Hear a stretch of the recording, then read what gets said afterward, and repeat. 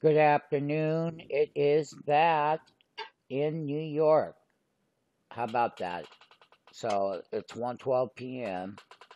and 10:11 a.m. and we're at the top of the channel on the Dow. What we're doing is giving that big 30-minute breakout bar and that consolidation, and then we took out yesterday's highs where we came down and consolidated and started today with the gap. So when we take a look at the S&P right here, right now, in the first part of the session, we're right up here at resistance. Okay, let's go ahead and put a trend line right there so you can see it. So you can see that we're right here at the high. We start with the gap. Oh yeah, what a nice run on that S&P. That bull is very much alive here and now. NASDAQ comp has that breakout with the gap on the 30-minute and NASDAQ composite right there. So this is the front. We have the futures market that have been chugging along. Nat NQ up 250.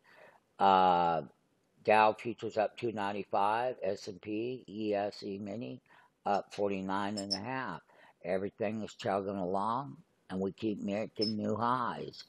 And that is going to be day 6 of this rally from the 1 week trend that we started a week ago. Now, this is mid morning. Go ahead, join us. Let's trade volatility together. Sign up. Join the free 5-day trial. If you want to trade the volatility the right way, we called the bottom. It's right there on the channel, and you've probably been watching and keeping up with it.